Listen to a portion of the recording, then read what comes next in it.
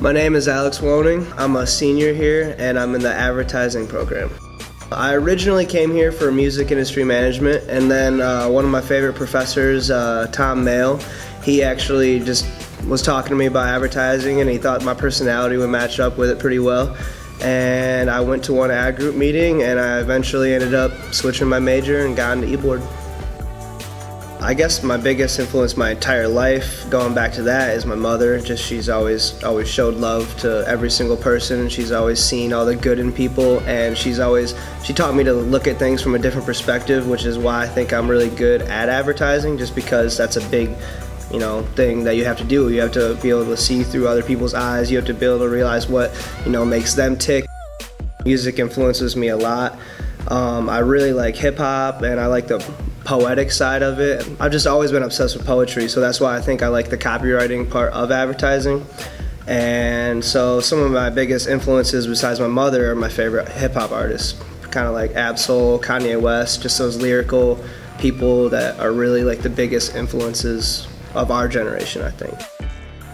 My whole philosophy towards life is pretty much just nobody is perfect, nobody here completely understands the world, and I think we should just fully embrace it and try to be as happy as you can, especially when you're around other people, because one of the best things that you can do for somebody when they're sad is just be happy and be nice to them and just keep the world going, keep other people going, because everybody's got a bad side, but everybody's got a good side, and that's what you got to look at, and that's what you got to do. And whether that's with advertising, with life, with sports, anything, I think you should just end the day thinking about what good things happened during that day and just take it one day at a time, and that's pretty much all you can do. Well, that's like one of the main questions people have for me, and my obsession with bucket hats, I think, is just because I think people take life too seriously. I mean, honestly, I copied one person when it came to bucket hats, and that was one of my favorite artists, Schoolboy Q. I just saw bucket hats, and I just really liked them because I've never really been the biggest fan of just like the normal fitted caps and stuff like that. So I just bought my first one, and it matched my outfit, and then I found more, and it just progressively ended up being a crazy collection of 25 hats. And I think it resembles me as a person and my personality, just because I really like to be the person that stands out. Individualism is such a big thing in 2016, and I don't think enough people embrace it.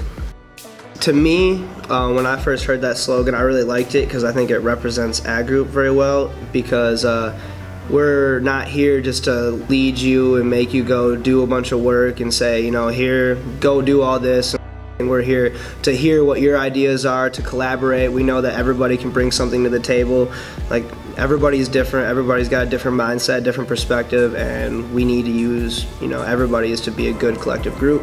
So to me, What's Your Idea represents ad group perfectly, because we're not this huge giant group where some people get unnoticed. We're this group that will literally look at you, will look at your needs as an individual, as a student here at Ferris State University, and as somebody who's eventually going to be moving on to their career in advertising.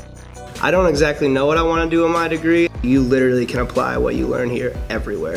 And I'm very confident that after everything I've learned, after being at Ferris for 4 years, that I could go open a small business and be very successful. So, I don't know.